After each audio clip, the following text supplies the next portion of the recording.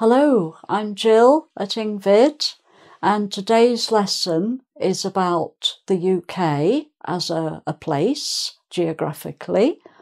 UK standing for United Kingdom. So the UK is made up of 4 separate but united countries.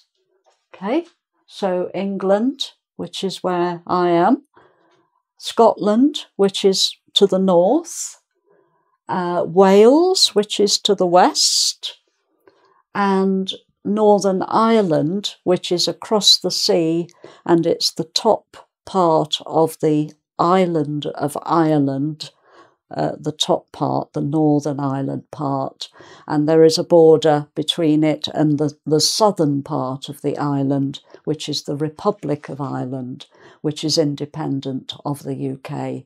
So that's a republic.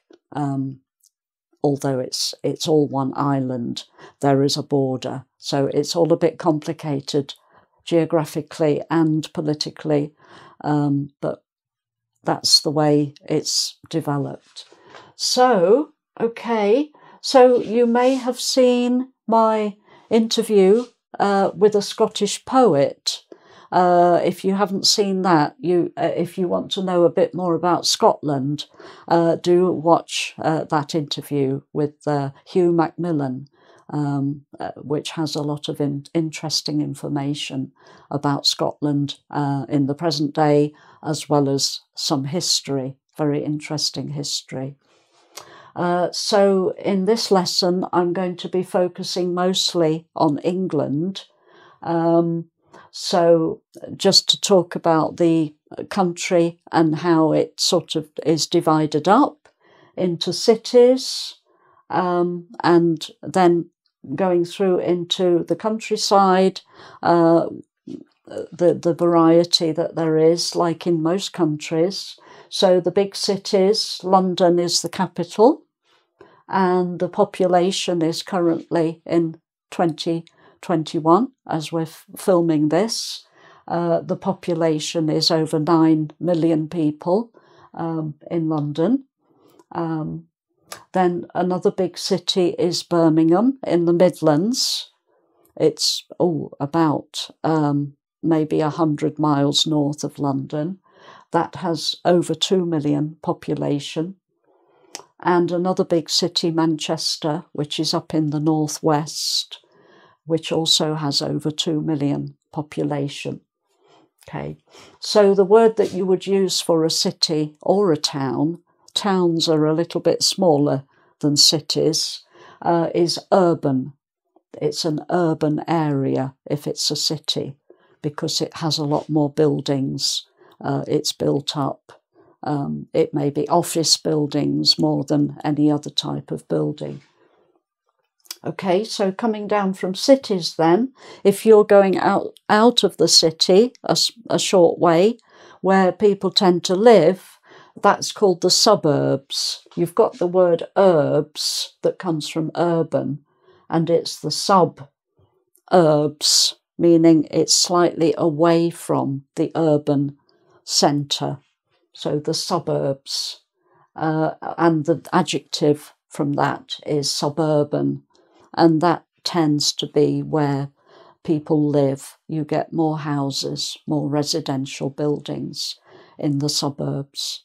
Okay, right. And then coming further out again, you get the countryside. It's a bit confusing that the word country comes here, as well as being a country, England.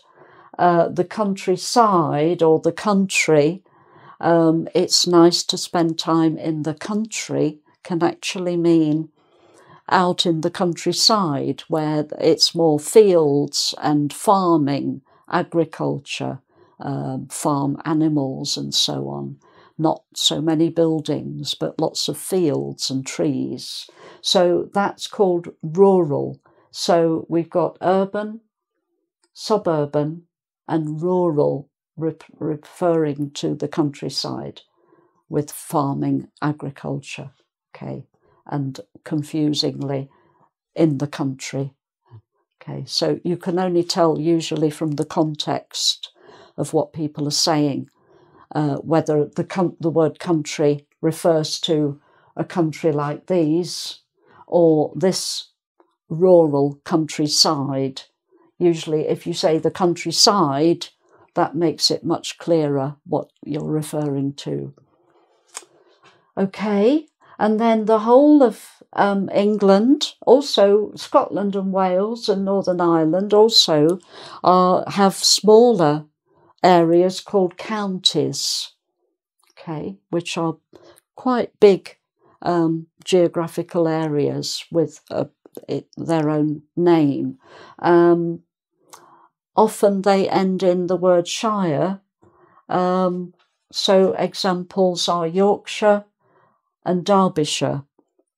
So if you say the word shire on its own, because it is a word on its own, meaning any county is a shire, it's pronounced shire. But when it's added on the end of an actual county name, it's pronounced sh, because the first part has more emphasis than the second. So it's Yorkshire, Derbyshire, like that.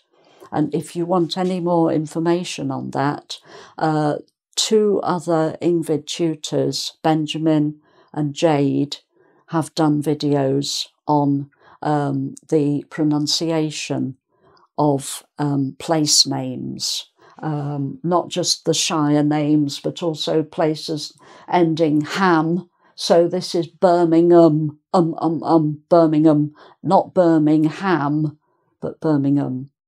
So have a look at Jade and Benjamin to see if you'd like to do a bit more on pronunciation of UK place names. Okay, so the shires, Yorkshire, Derbyshire, but some counties, they don't have the word shire at the end. You get all sorts of different names. For example, Somerset, Kent, Devon, Cornwall, okay? And then these three, which are just to the northeast of London, going upwards. The first one you come to from London is Essex. The next one, north of Essex, is called Suffolk. And the one to the north of Suffolk is called Norfolk. And they, as three counties together, can be referred to as East Anglia. Okay, so East Anglia refers to these three counties. They are separate counties, but they have this extra name collectively as well. Okay. Right, so that's the counties, and then in each area of the country we have councils, which are the local authorities. So they look after all the local services like refuse collection, education, looking after the street maintenance, street lighting, local libraries, all that kind of thing. Education, did I mention that? So all sorts of things that are looked after on a local level, looking after local parks, cutting the grass, all that sort of thing. So in the London area, being such a big city, there are 33 councils in total for the whole of the London area. So that's a lot. Okay. And then within the council areas, the councils are broken down into smaller areas called wards, and those are represented by councillors who are political. They belong usually to a political party, and people vote for them every 4 years. We have council elections, and you can only vote within your own ward for maybe 2 or 3. Each ward has 2 or 3 councillors representing it and acting as a contact person for local people if they have any issues. they can see their local councillor. Okay. Right, so I hope that's been a useful summary of just an overview, really, of how the UK is made up of 4 countries, and then how England in particular has these big cities and the different county names and so on, and 33 councils in London. So if you'd like to do a quiz on this subject, just go to the website, engvid.com, and do the quiz. And thank you for watching, and I hope to see you again soon. Okay, bye for now.